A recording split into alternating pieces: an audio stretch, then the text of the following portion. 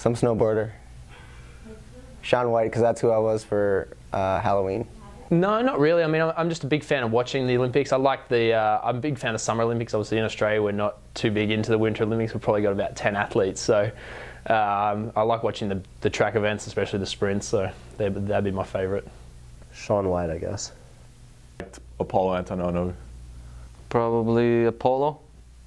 You know, and the fact that, you know, the Olympic athletes only have, you know, their games come around once every 4 years. You know, they got to be ready. You know, we have 4 majors a year plus masters events and all kinds of different things. And it seems like there's always another big tournament there. They got one shot in 4 years. So really, any of them are so commendable what they do.